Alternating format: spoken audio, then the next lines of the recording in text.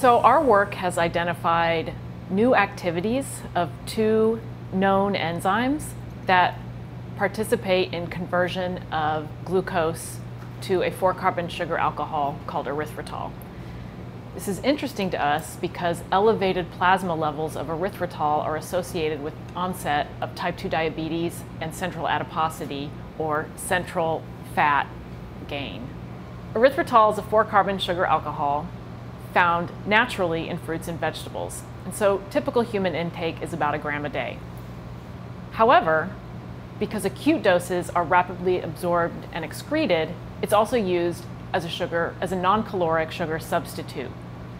In addition, it can be included at concentrations of up to 1% in beverages, but labeled as a natural flavor.